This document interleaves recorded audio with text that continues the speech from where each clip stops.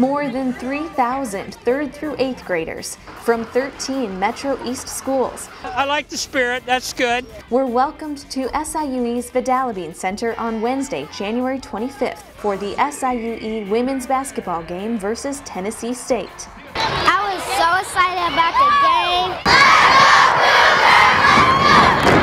game. This is by far our largest ever field trip day, and we certainly couldn't do that without the generous support of Phillips 66 Wood River Refinery. They've been a key partner in this, and we're very, very appreciative for all their help. It highlights our athletic programs so people in the community get to see that, but it also gives the students that are coming here a chance to see our campus. We hope they'll be back in 3 years or 5 years or 7 years as students. The women's basketball team impressed with their skills and had the crowd roaring.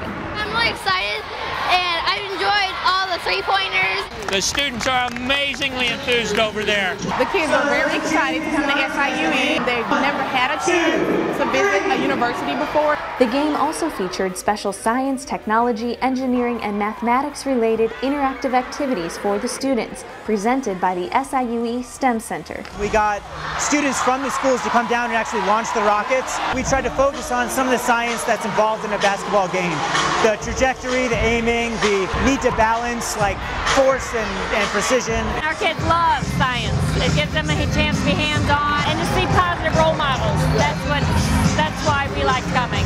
There's a lot of good basketball players here, and maybe they can teach me. Much to the record crowd's delight, the Cougars won 73-52.